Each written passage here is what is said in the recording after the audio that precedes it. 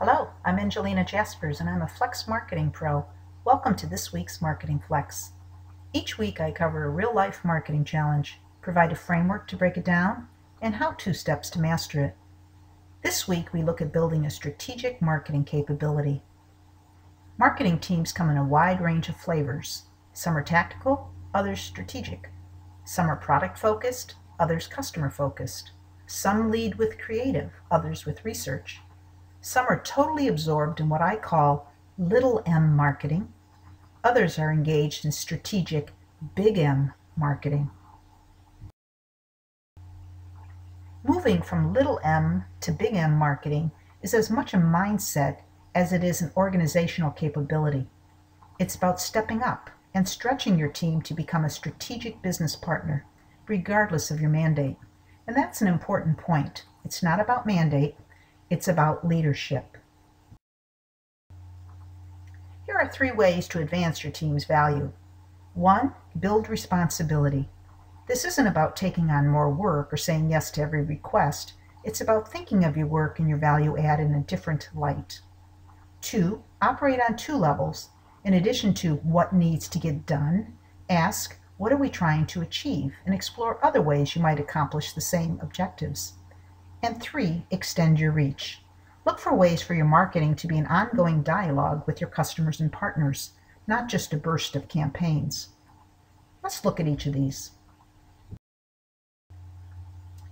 Building responsibility is very much an attitude and a mindset. It's about viewing yourself and portraying your department as an investment versus a cost center. It's about taking the longer-term view versus the campaign and tactical view.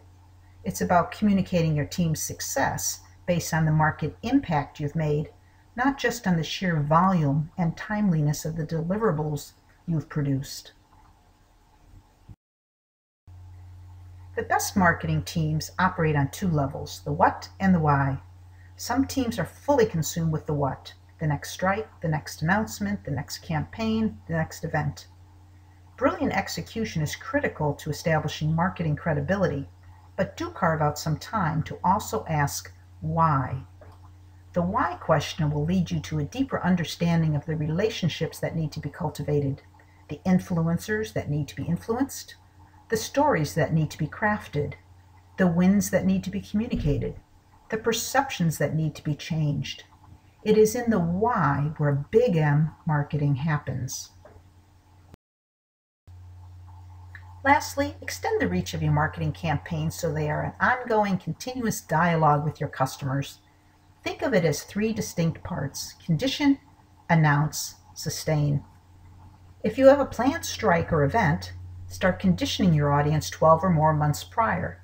This is especially critical if you are breaking into a new market, targeting a new customer segment, or introducing a new product in a new category. Conditioning your audience in advance will make your announcement dramatically more successful. Developing opinion pieces, points of view, reaching out to industry influencers, proactive speaking opportunities are all good tools for conditioning. The announcement phase is quite short. Typically, it is a specific date or defined window. The goal is to build broad-based awareness for your strike or event and start filling the sales pipeline.